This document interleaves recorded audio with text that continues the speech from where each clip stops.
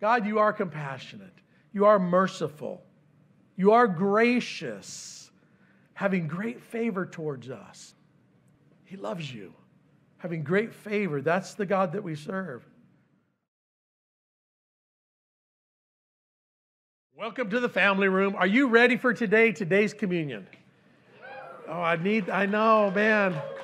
It's been a little bit since we've had communion. I need that. We need to be reminded of just His goodness and His love and His mercy. And very cool. Normally we're in the Gospel of what? Matthew. Yes, Gospel of Matthew. Going verse by verse through the Gospel of Matthew. But I'm going to take us on a little diversion today. What's new, huh? Exodus 33. Just kind of camp it out there for a minute, and I'll show you why we're going over there. Exodus 33. And Lord, you are so faithful to us.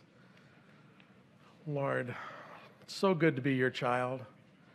You didn't call us, Lord, to be religious or to hold on to some system of do's and don'ts, Lord. You simply called us to be your child. So we come away from this world, Lord, and man, there's so many that are hurting and broken, Lord, and yet you're there.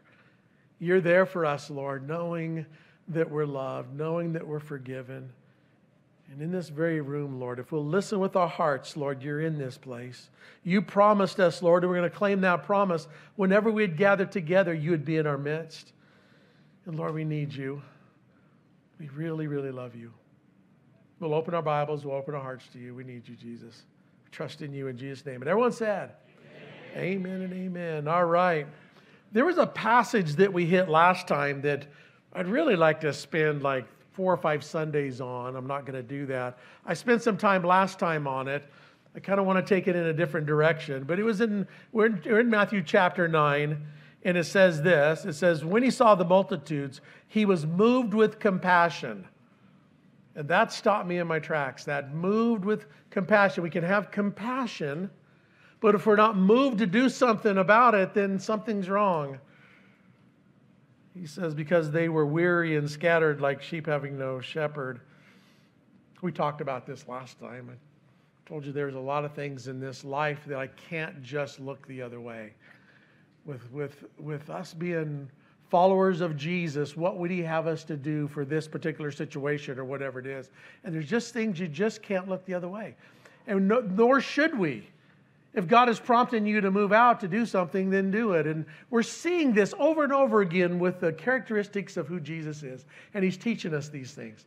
How to love, how to forgive, how to deal with weird people. I mean, welcome to Calvary. It's filled with weird people. Yeah, look around. Yes, if you think you're normal, well, you're probably the weird one. Right? So we do a lot of this because on Sunday morning we're really stay in the New Testament. We've done that all of our time together. And then on Wednesday night we'll go through the Old Testament. We've been through the entire Bible several times in our church. But I want to take you over to Exodus, and we're going to look at that here in just a minute. The reason is that when I look at Jesus and see what he's doing, I'm also seeing the Father. I'm also seeing the work of the Holy Spirit. And without getting into a whole thing on the Trinity, which we did just recently and on these Sunday mornings, when Jesus said to Philip, he said, when you've seen me, Philip, you've seen the Father. And I've taught you this, that one of the things that they were having problems with Jesus was not that he was calling himself God, because that really wasn't the problem. And if you're not familiar with this, stay tuned. We'll get to it again. But that he was calling himself Yahweh. He was calling himself the God. It's not that he's calling God's plural. He's calling himself the God, Yahweh. And that was a huge problem. The Bible says this, for in him, speaking of Jesus, dwells all the fullness of the Godhead bodily. That's kind of a very theological way of saying when you see Jesus, you see the Father. When you see Jesus, you see the Holy Spirit. When you see Jesus, you see the Trinity, whether we understand it or not. I think when we get to heaven, and we're going to be there pretty soon, some of you sooner than others, but when we finally get to heaven, I think we're going to look at God and say, oh, that's how it works. Because the Bible says we look through a glass dimly, but on that day, face to face. Someday soon, we're going to see him face to face.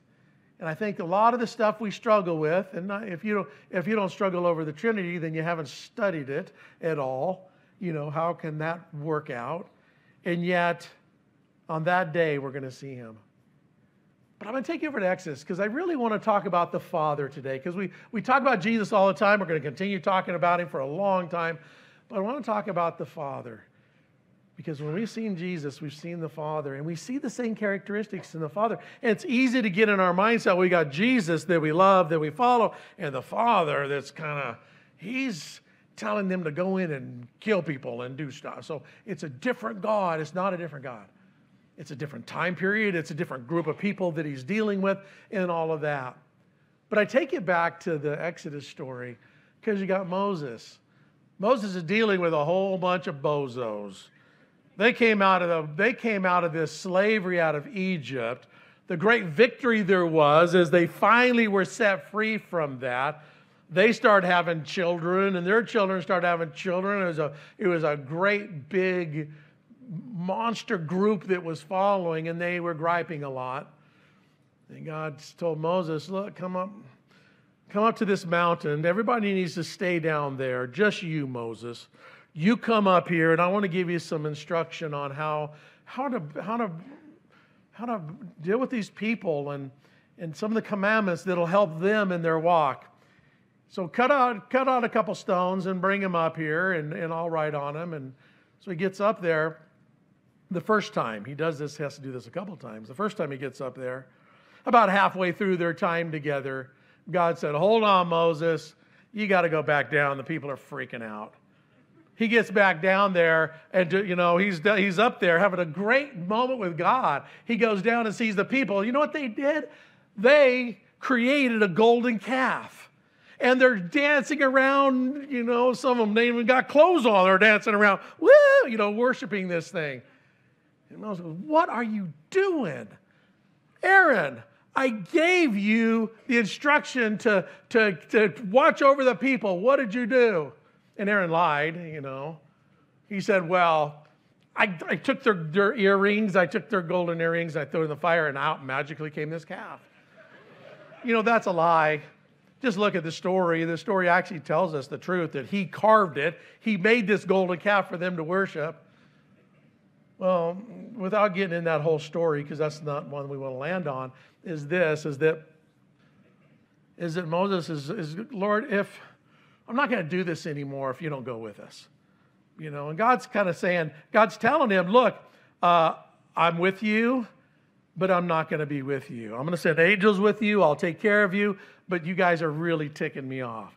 And they're having this discussion in 32, 33, and that whole section in Exodus. They're having this story. But I love Moses, what he does. Moses is saying, "Look, God," he says, "if your presence does not go with us, do not bring us up here."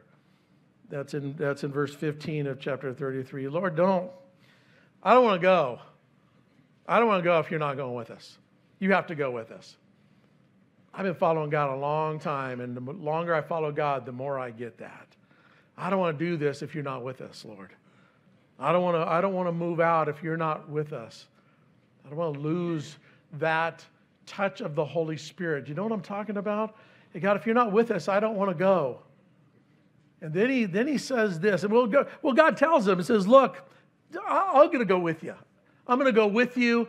You have great grace that I placed upon you." And I love this little line here. He says, "And I know your name." I know you, Moses, child of God. He knows you. He knows the things that you struggle with. He knows the things that keep you up at night. He knows you. He knows your name. You talk about name, you're talking about the character. You're talking about an intimacy. I know you.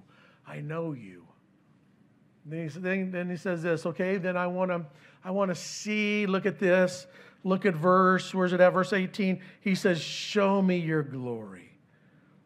Show me your glory. I want to see you, Lord." Now, I understand this in this sense.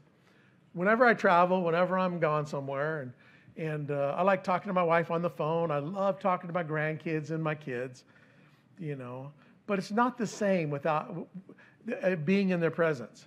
I can look at pictures of them. I can even do FaceTime with them, but it's not the same. I love that my daughter and her kids are here, but I have another daughter that's in Las Vegas, and because the job has taken them there, and I don't like that.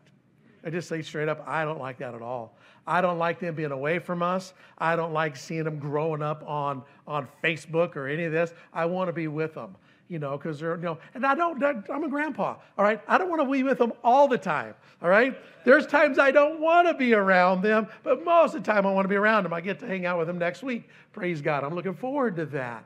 But there's something about that I want to be close to them. I want to see them. That's Moses here. Show me your glory. I want to be with you, Lord. It's one thing talking to you, but I can't see you. I want to see your glory.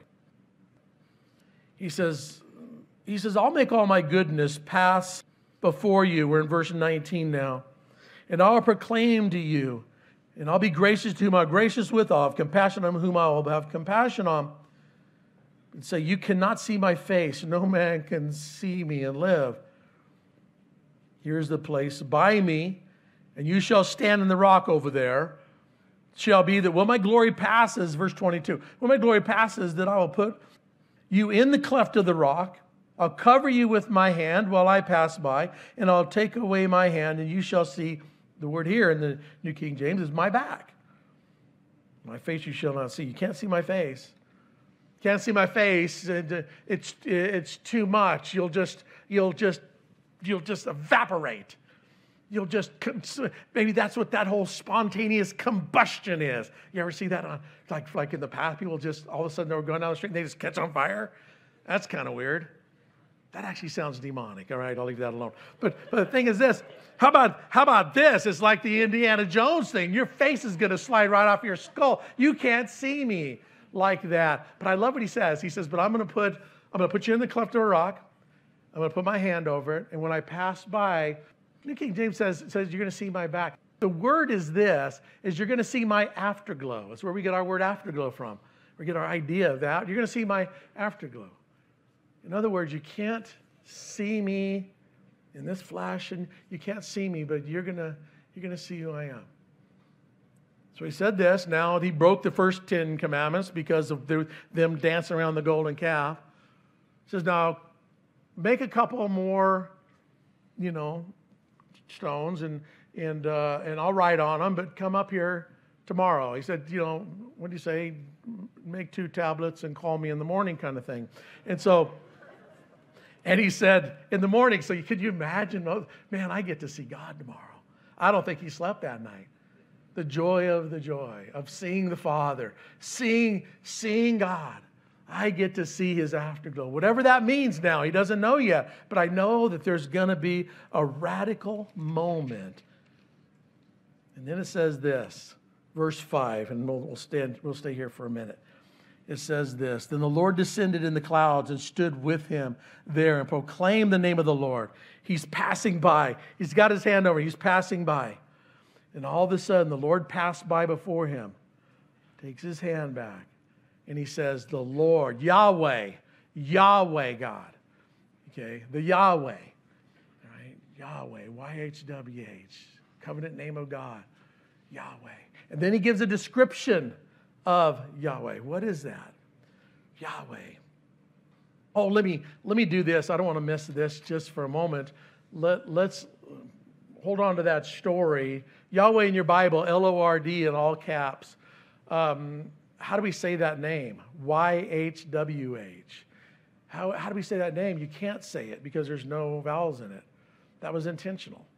It's such a holy name that those that were the scribes were saying, we don't want to say this is a holy name. This is a holy name. In fact, even today in Judaism, they won't say Yahweh. They wouldn't print it on my ring, Yahweh, all right? Because the Jewish culture that was there is they'll say the name. If you say it to an Orthodox Jew today, the name, they know what you're talking about. They know you're talking about Yahweh, the name. Just like you talk about the wall, they know it's the Wailing Wall. And so they have this thing with the name. So we took the name, the words for Adonai and Elohim, 2 other names for God in the Old Testament. Adonai and Elohim. We took the vowels out of that and dropped it in the YHWH. Thus you have Yah from Adonai, Yahweh from Elohim. And this is the vowels from that. And that's where we get Yahweh from. You get Jehovah, there's no J sound, but it'd be Yehovah, because they just took the vowels from Adonai. This is more technical, probably not necessary for this study, but just so you know when you look in your Bible. All right, Yehovah. We slurred into the English Jehovah, but Yehovah. Okay, it comes from the Adonai. The A and the O from Adonai, from the vowels in that, dropped it in this word to give us. Now the thing is this, they for sure got the Yah right, because we find that in Psalm 68. It says, sing to God, sing to praises to his name, extol him who rides on the mountains. By his name Yah, a shortened version of Yahweh, but it's Yah, and rejoice before him. So we know from that psalm, we know that we got that first part's right. Yah, is it Yahovah? Is it Yahweh? Does it really matter? You know, it's interesting. Okay, in your Bible, it's interesting to look at some of these words. What does that have to do with the text? A little bit, but we'll go past that now. But he says Yahweh, Yahweh, he's God. And then he gives, and this is perfect for communion, perfect for meditating on. This is the attributes of God. He is, notice this, he is merciful. He's merciful. Some of your Bibles have the word compassionate right there. And as I go through these words real quickly, is that I'll use it. There'll be a couple different ways of looking at them because you have this Hebrew word, and it can be translated merciful. It can be translated compassionate. Okay, I think they're both beautiful. God, you are compassionate. You are merciful. You are gracious, having great favor towards us. He loves you, having great favor. That's the God that we serve. Long-suffering. I like one of the translations. It's slow to anger. God is slow to anger. God is patient. If he wasn't patient, he would have killed us long ago. He is so patient. Abounding in goodness. Again, the word goodness there can also be translated mercy. Abounding in mercy. His mercies never come to an end. They're new every morning. Great is thy faithfulness. Lamentations 3. Man, it's the morning. His mercies never come to an end. They are new every morning. Thank you, God, for the morning. I don't know about you, but in the morning, I like the mornings better than I don't like the evenings. I do good in the morning. Maybe you're not like this, but man, I do really good in the morning. It's the evenings I have to be careful. The demons come out at night. Hello. Okay, I struggle at night sometimes. It's the nights that I have to be careful of. But I praise God that his mercies are new every morning. You ever get up in the morning, you just go, God, thank you for forgiving me, Lord. Forgive me for all that I did yesterday. Maybe you're not like that. And I'm not going to confess too much right now because I still need this job for a while. But his mercies are new every morning. I'm so thankful for that. Good time is to seek God in the morning. You know, in the morning, will I commit my heart to you, God, in the morning. And in the evening, I'm asking God to help me. Help me get through this night and help me get through this time. You know, the morning. His mercies are new every morning. He's abounding in goodness. He's abounding in mercy. He's abounding in truth. Faithfulness, some of your Bibles have here. Abounding in truth. It's not the truth, oh, the truth will set you free. The idea of the truth here is a person of truth, right? He's a person of faithfulness. He's a person of truth, right? So he's abounding in truth. He's maintaining or keeping mercy to thousands, generations. To thousands and thousands, he's maintaining mercy. He's forgiving our iniquities, perversities, depravities. He's forgiving our iniquities, our transgressions, our rebellions. He's forgiving our sins. When I look at who God is, it's easy to think, well, I have Jesus, but the God of the Old Testament's a little harder to deal with. He's all these things we're talking about. Well, keep reading, Pastor. Look what it says. well, your life will affect those around you. By no means clearing the guilty, visiting the iniquity of the fathers upon the children, to the children's children, to the third and the fourth generation. By no means clearing the guilty. Our lives, this is important right here, our lives will affect those around us. What we do will affect those around us. It'll affect our kids. It'll affect our grandkids. It'll affect our neighbors. It'll affect those around us. How many times have you heard stories of someone that a dad that was abusive, or an alcoholic, and the kid, though doesn't want to be like that. I don't want to be like my dad. I don't want to be like that. And yet the kid becomes the same thing. I have a really good friend that his dad was a pastor, and his dad was an alcoholic. His dad was a pastor. Eventually, the church threw him out, locked him out of the church. And that was serious because they had the parsonage and all that of the church. They got kicked out of where they were living in the whole thing. And this guy's fairly well known, and he's struggled all of his life. He's a guy that loves Jesus, and he's been an alcoholic most of his life too. He just picked it up from dad. So it says here now, what is Moses doing? He's going up on the mountain to receive from God. All right, he's got these clean slates now that God is going to write the Ten Commandments. And God repeats this right here in the Ten Commandments. He says, by no means, this is part of the Ten Commandments, by no means clearing the iniquity, visiting the iniquity of the fathers upon the children, to the children's children, to the third and fourth generation. All right. And what does it say? To those who hate me. But showing mercy to thousands, to those who love me and keep my commandments. To those who hate me. It's all up to the kid. It's all up to each one of us. Deuteronomy 5, when he repeats this, he repeats the exact same thing. For those who hate me. In Ezekiel, when it comes up, it says this. It says, Ezekiel chapter 18 says this, the soul who sins will die. The son shall not bear the guilt of the father, nor the father bear the guilt of the son. The righteousness of the righteous shall be upon himself, and the wickedness of the wicked shall be upon himself. The soul who sins will die, but the son will not bear the guilt of the father, it says. God is not contradicting his word. What he's saying is what we do in this life will affect those around us. But the thing is this, and again, I don't want to spend a ton of time on this, except to really be meditating on this. What is the God that we serve? Okay, I love talking about Jesus, and we'll continue to talk about, it's all about Jesus. We'll talk about him. But we talk about the Father. He's merciful. He's compassionate. He's gracious. He's slow to anger. Long-suffering. He's patient with us. Thank you, God. I'm so thankful for that. He's long-suffering. He's abounding in goodness and mercy. He's abounding in the truth and faithfulness. He's maintaining or keeping the love, the mercy to thousands of generation after generation. He's forgiving us our iniquity, our wickedness, our rebellion, our sins. We need to meditate on that, not just let this fly over our head and move past it and all that. We need to realize that the God that we serve really does love us, really wants the best of us, And when I come to the communion table, there's a couple things about that. One of them is it reminds me of what Jesus has done for me. That's how much God loves me.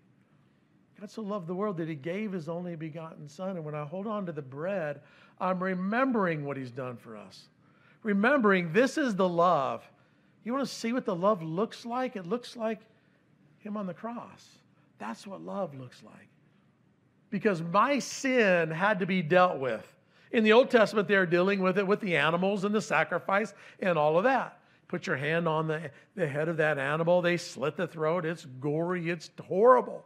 You probably wouldn't sin as much as you do if you had to do this. All right? Your sin is transferred to that animal.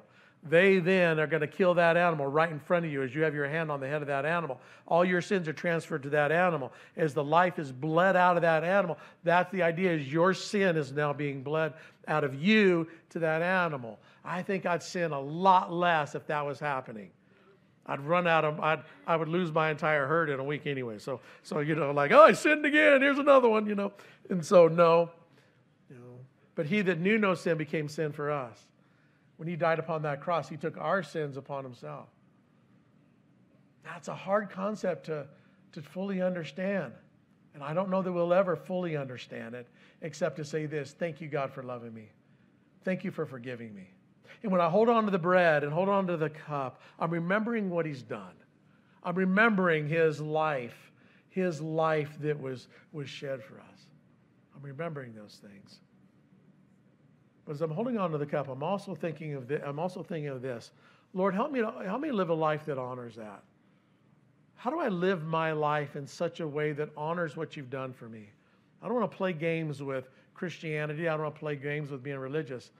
What I really want to do is, Lord, help me to live a life that honors you. So when you hold on to these things, remember who he is: merciful and gracious and long-suffering. Remember how much he loves you. Remember how passionate and love he is of you. And if you forget that, go back to the cross, because that's the great love that he has for you. But then flip it around, and let's do this together. As I prayed this, I have prayed this hundreds of times. I've prayed it with you so many times. It's the psalmist's prayer, and it's probably my number one prayer for really focusing on God. And it's that: search me, O God. Search me, O God, and know my heart. And know my anxious thoughts. And Lord, see if there's any offensive way in me. And Lord, lead me in the way everlasting. Lord, search me, O God, and know my heart.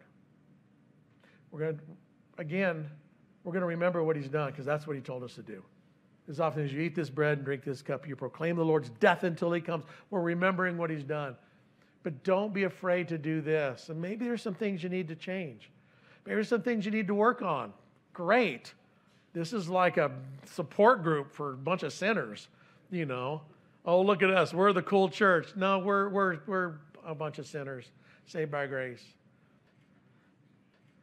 Oh, Lord, help us. I rambled through this, Lord, this precious jewel you gave us in this book of Exodus, Lord, of who you are. But, Lord, you're also showing us who we are. So, Lord, we pray together this prayer, and pray this with me between you and God. Search me, O God, and know my heart, know my anxieties. And Lord, see if there's any offensive way in me. Change me, Lord. And Lord, lead me in the way everlasting. That's our prayer, Lord. That's our prayer. Hold on to the cup, hold on to the bread when it comes around, and we'll pray together.